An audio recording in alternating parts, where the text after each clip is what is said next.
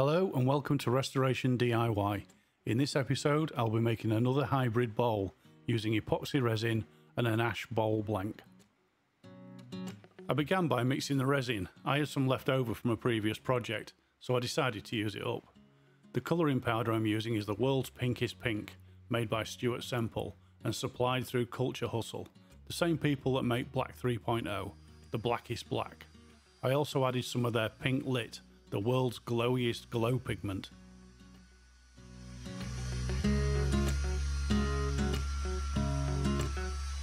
The battery on my drill went flat, so I had to resort to mixing by hand, but I figured I only needed 2 batches of 450ml each to fill the casting. But note to self, make sure you charge the batteries next time they go flat.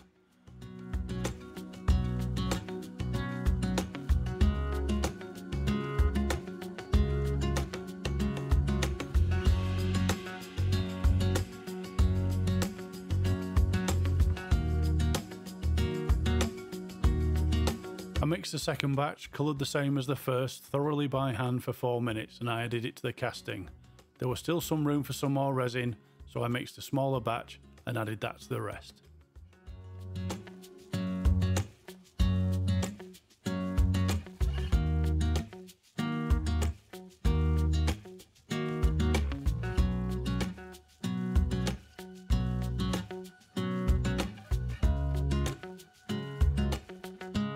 Now a quick bit of advice, the resin is sticky, horrible stuff, so try to avoid spilling it. In this instance I would have been better off putting the casting in the pressure pot first, then topping it up, but I didn't, and I ended up spilling resin all over my bench and in the pressure pot. Not great.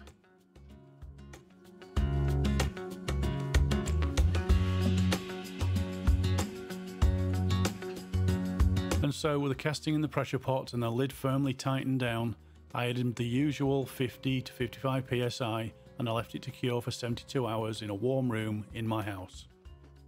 Having waxed the inside of the casting bowl, the resin came out with no problems. I used a chisel to take off the excess timber, mark the centre and drilled an 8mm hole for the woodworm screw.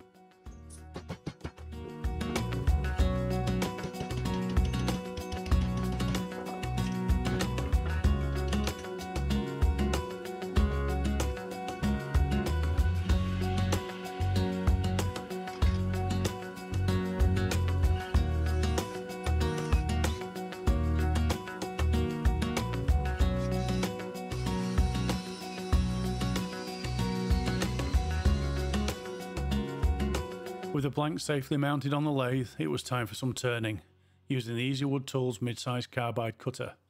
If you have watched my previous resin project videos, you'll have heard me saying I need a bigger carbide cutter. Well, at the time of recording this video, I have ordered one, but I will have to wait for 3 weeks as it is out of stock. So fingers crossed, it will arrive soon.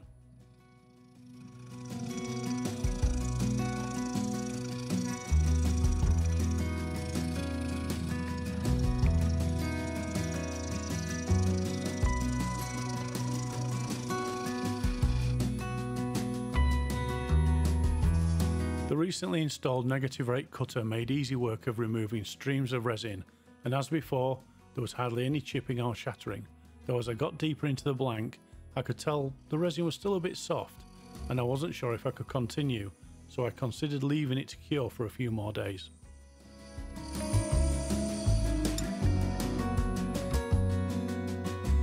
However, I persevered as I thought it would be a good experiment to see how the softer resin would behave through the turning process. And I needn't to worry, it was fine, and in a lot of respects it was easier to work with.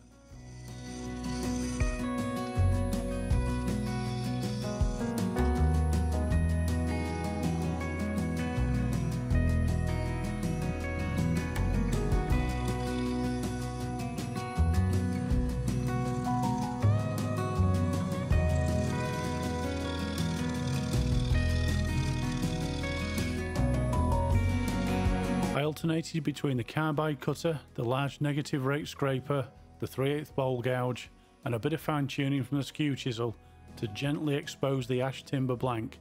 I deliberately made sure the blank was not dead centre in the casting, so I could achieve a sort of organic dripping effect where the resin meets the timber.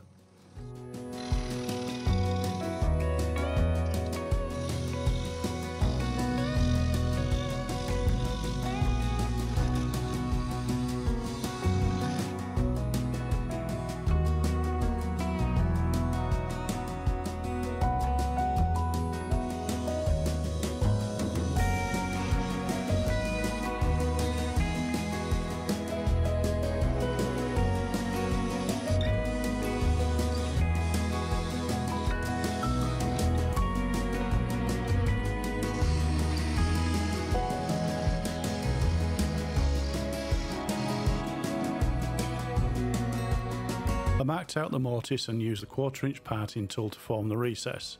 I think I need to find a different approach to making a mortise. The parting tool really struggles and I get a lot of vibration and chatter. I've seen a dovetail cutter being used by other wood turners, which is maybe the answer.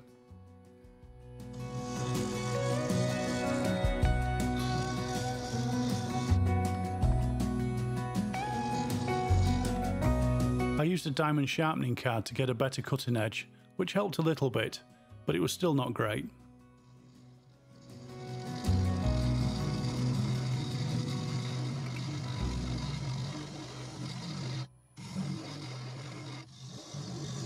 I used a 3/8 bowl gouge to finish the recess and form the foot, then I moved on to shaping the rest of the outside.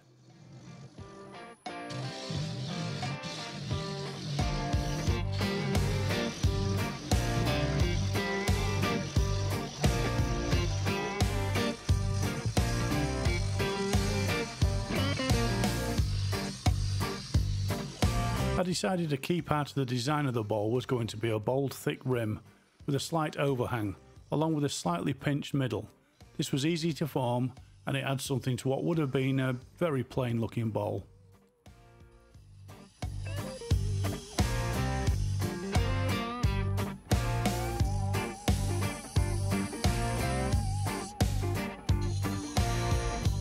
With a final bit of fine tuning, the outside of the bowl was finished and ready for sanding.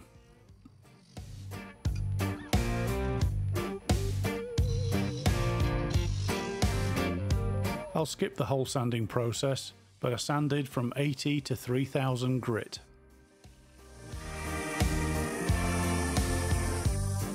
I cleaned down with denatured alcohol, applied sanding sealer, denibbed with non-abrasive Scotch pad, then applied 2 coats of Yorkshire grit fine abrasive paste, cleaned away with clean paper towel, then Novus fine scratch remover and polished off with Novus plastic clean and shine.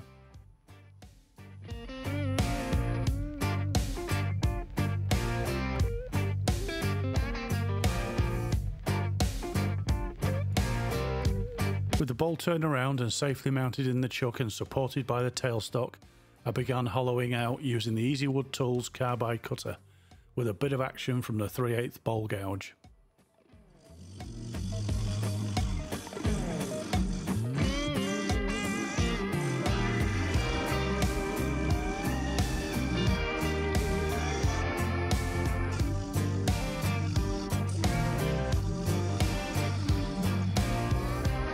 The colour in this one is a bit bold, and I have more bold colours from the same company to make some more resin projects in the future. That's something I'm looking forward to doing. Anyway, I hope you're enjoying this episode. It will be a big help if you would subscribe and leave a like. It will help to grow the channel. And leave a comment, it's great getting feedback. So with that said, thank you very much and back to the video.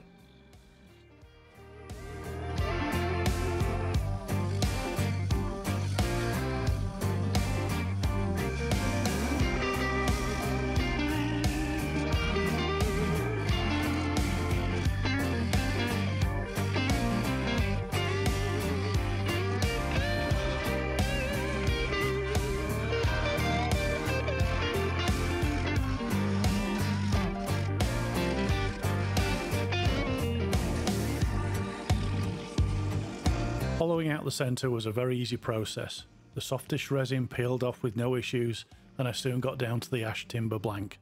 I nibbled away at the piece in the centre, removed the tailstock, broke the remaining stub out and continued to remove material down to the required depth.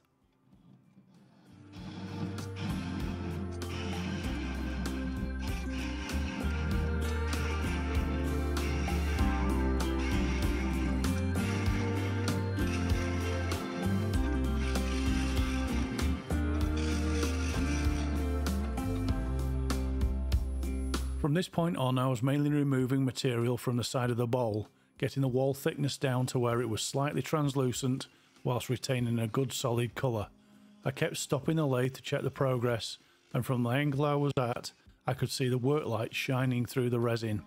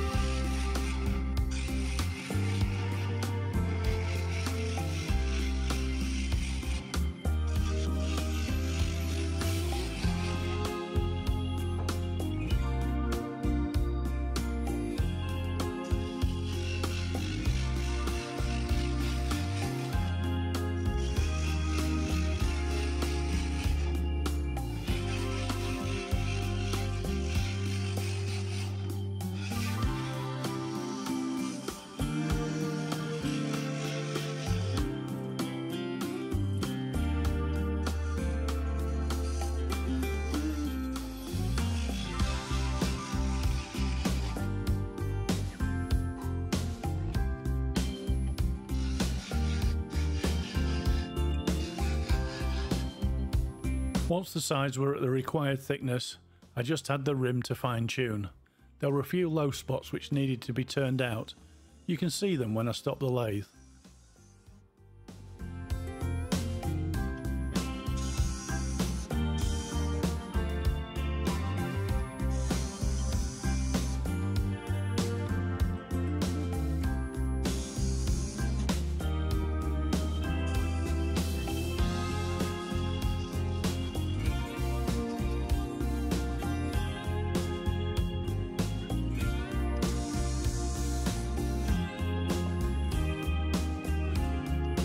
And with a final go with the carbide cutter and the skew chisel, the bowl was ready for sanding.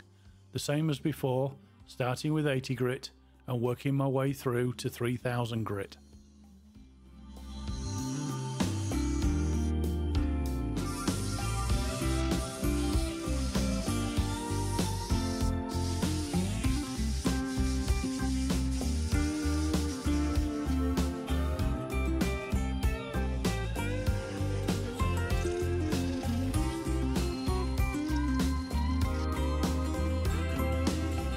Sanding finished, I once again cleaned down with denatured alcohol, then applied sanding sealer and denibbed with a non-abrasive Scotch pad.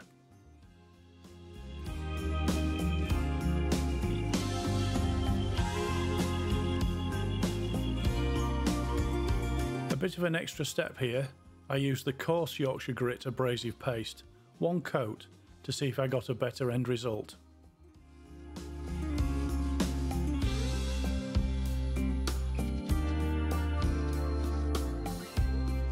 Followed up with the Yorkshire grit fine abrasive paste, 2 coats, polished off to a shiny finish.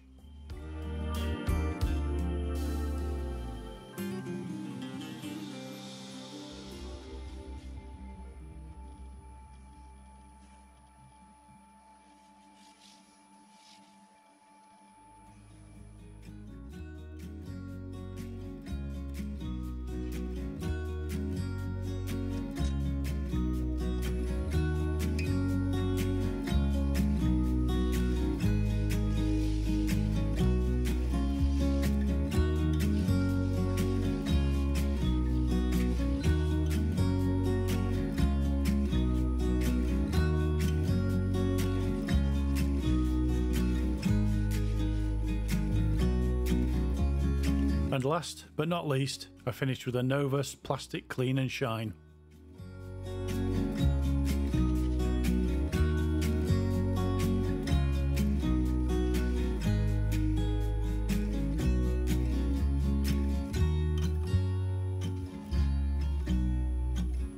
That's another one finished.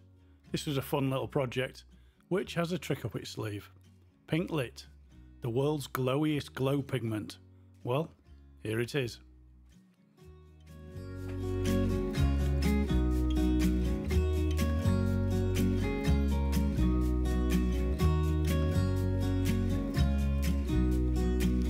With that, I'd just like to say I hope you enjoyed that one. Thank you for watching. Please don't forget to subscribe, a thumbs up will be great, and comments are always welcome. See you in the next one, and goodbye for now.